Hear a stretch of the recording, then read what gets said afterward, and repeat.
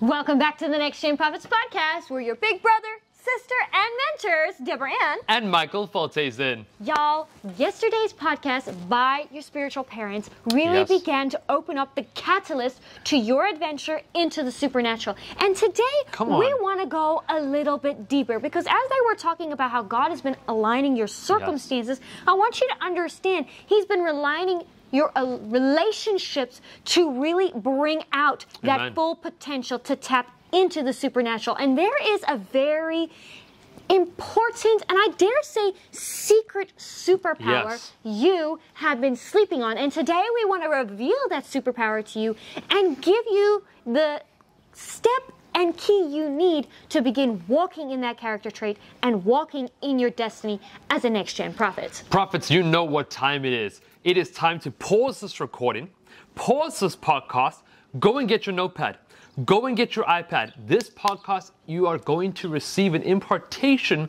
of supernatural power that by the end of it, you're going to walk away feeling that impartation, feeling that supernatural gift and that secret power that we're about to reveal to you in this podcast. But wait, you have to get that notepad first.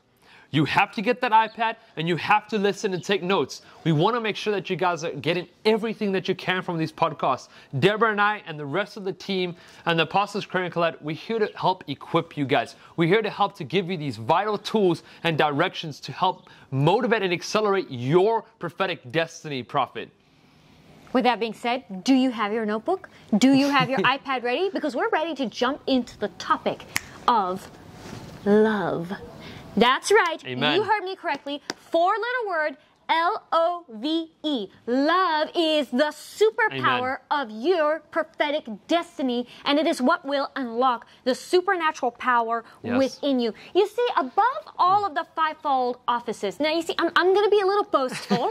I'm going to be a little prideful because out of all of the fivefold, we as prophets are called to walk in the ministry of love the most. And I call it a ministry of love because it is something that has to be learned. It is something that has to be deliberate. Nobody accidentally walks up to a sick person, lays hands on them, and they get healed.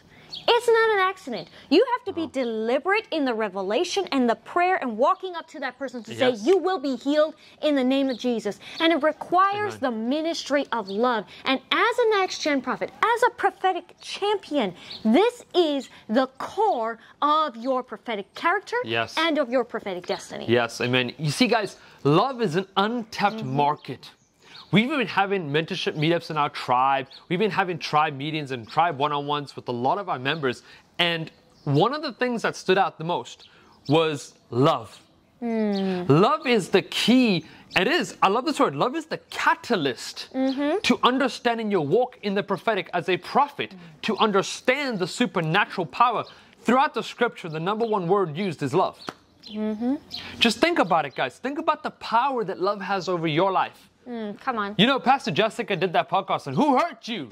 To love your enemies. And it was a hot topic in our tribe. It was a hot topic in our Next Gen Prophets podcast because we had podcast listeners writing in. We had podcast listeners trying to say, okay, my person that is persecuting me, now you're telling me I need to love them. And they did that. They did the steps of love. They did the steps of, you know what? I'm not going to repay evil for evil, but I'm going to repay evil for love. I'm going to love back. I'm going to speak blessing over them. And you know what happened? Their circumstances changed like that. The person that was doing evil unto them started to realize something was happening in their spiritual life. Something was happening in their spiritual life. And they started to realize that, wait a minute, God is at work here, not the person that I'm mad at. Oh, this person that I loved on, their circumstances started flowing. Their blessings started flowing. Their finances started flowing. They found favor. We had some members call in, Deborah, this week. Guys, I'm passionate about this. We had some members call in and they said, I loved on my boss today and I just got a promotion at my job. Come on. A simple act that has been repeated in scripture from Genesis to Revelations. It has been repeated. Story after story, allegory after allegory, parable after parable, gospel after gospel, book after book. Love is the key because it is your superpower, prophet. 1 Corinthians 13 tells us that you could have all the prophecies in the world. You could have all the revelation in the world. But if you don't have that love to give, all of it is meaningless. It falls to the ground and it does not produce that fruit that you need to begin to see the supernatural activate in your life. And I want to take you on a little bit of a journey here. I want you to backtrack with me in time. I want you to look through the word starting at Genesis at the very first act of love, which was the creation of our world, the creation of you and me and of our entire universe.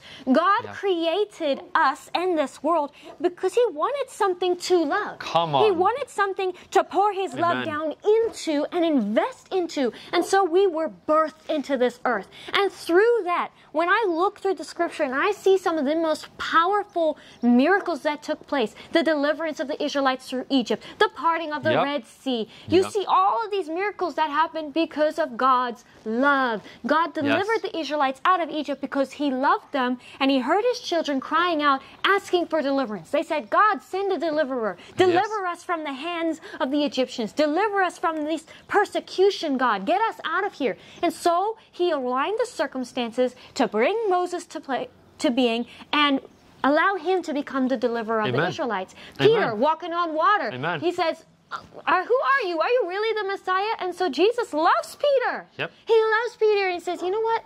Let me prove myself to you.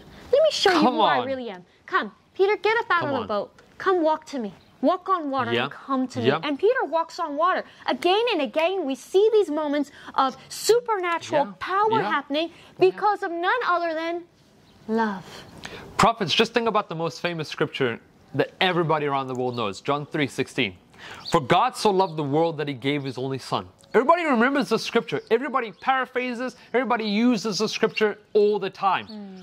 But you're missing the key point here. For God so loved, He gave His only Son. He loved you, prophet. Come on. He loved you and He chose you and He called you. Amen. You are here listening to us because God ordained you and has called you in love. Yes, yes. It's not an accident, guys. It's not an accident that you stumbled across this podcast. It's not an accident that you stumbled across our video. It's not an accident. But I want you to come back to the basics, like the word says, and let's start beginning to love. God is arranging your circumstances to create in you a character of love. One that cannot be easily shaken. One that can minister when they see that cripple walking on the street. The love just overwhelms you. The love of Jesus just comes up out of you. And with that love comes the faith that you need to produce hope in the life of that person to receive the healing. Because the greatest of these is faith, hope, and love. This is the core of your walk as a prophetic champion. And I want you to take a moment to really consider all the ways that the enemy is stealing your love today. He is stealing your love through injustice.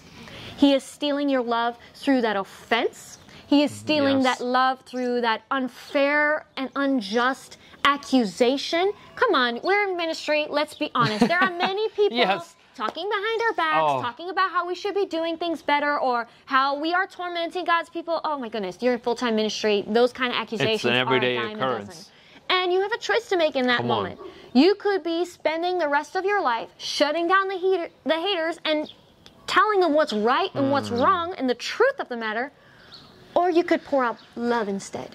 Father, forgive them, for they know not what they do. This was Jesus' final act on this earth of love, to forgive His enemies. He prayed for them, just as Pastor Jessica was teaching us in last week's podcast. He prayed for them. He interceded on their behalf and said, Father, don't see their sin.